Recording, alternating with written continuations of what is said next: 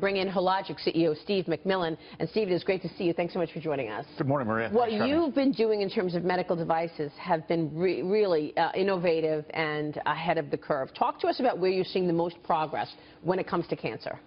Sure. I think it's really about early and more accurate diagnosis. The very simple thing we can do, and regardless of how things go politically in this country, at the end of the day, it's about reducing healthcare costs and better patient care. The earlier and more accurate that we can detect cancers, the better way we can treat it, because it's a lot less costly to treat and it's far less difficult on the patient. So in both cervical cancer and breast cancer, which are two of the biggest ones we've been on the leading edge of for many, many years, it's all about the earlier you detect it, the better we can treat it, less costly, and by far much better survival for the patients. And you've got a 3D mammography machine for just that, early detection. Tell us about this 3D mammography machine, how it differs from the mammography machines on the market right now. Sure. In simple terms, what the 3D has allowed us to do is traditional mammograms take effectively one picture, one shot. It's like looking, almost in mono.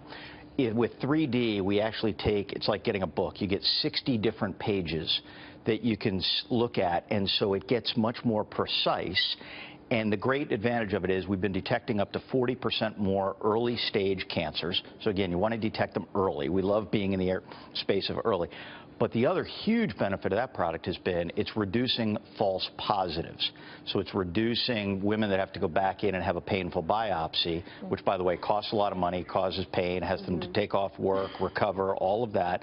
We've reduced the false biopsies by about 15 to 30%. Wow. And because the radiologist can read so much clearer, and stuff where they think, oh, this might be cancer, now when they see a 3D, they know, oh, that's not, or that is. That is terrific. Steve, I think it's great that you're here. I think we all have stories of how someone in our life has been touched by this kind of cancer, so thank you. I have a question, actually. You're talking a lot about detecting cervical cancer and these cancers early. What about prevention? What about the HPV vaccine? If that was mandated for younger women, say in high school, would that help significantly reduce cervical cancer? The